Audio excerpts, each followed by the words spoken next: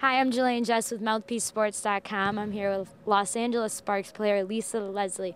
There's a reason I'm sitting down, 6'5", very Yeah. athletic.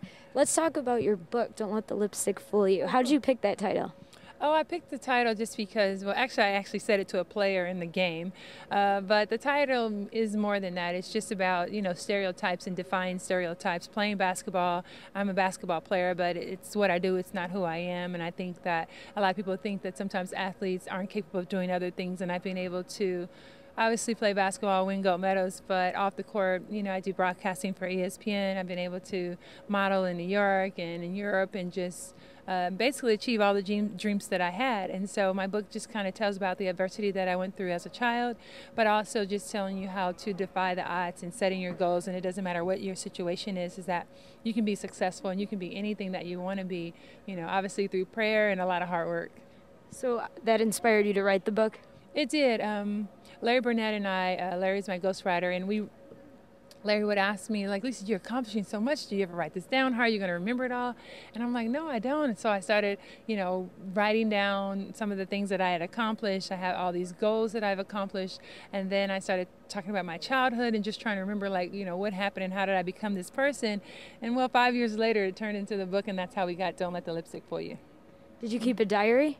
I don't have necessarily a diary, but I did write it into a book, but usually I just start out like Dear God, and then I write all these letters, and so that really helped us also to just figure out a timeline for the things that have happened in the past. I love reading about your relationship, the tightness between you and your mom. How close are you guys? Oh gosh, my mom's everything.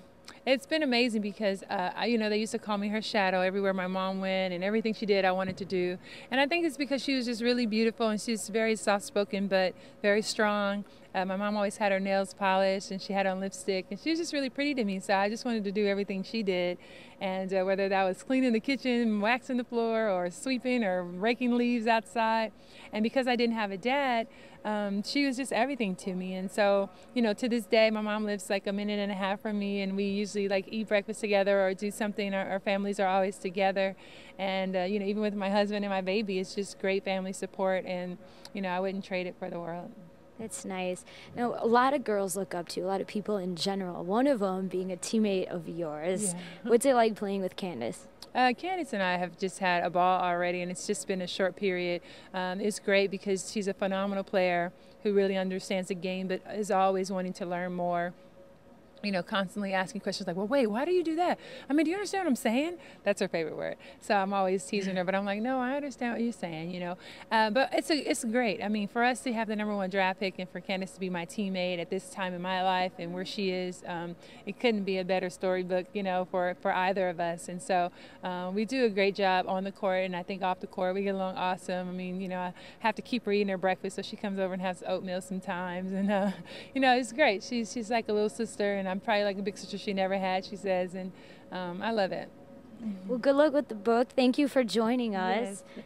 With Thanks Los for having Angeles me. Park and the legendary Lisa Leslie, I'm Jillian Jesk, and you are watching MouthpieceSports.com.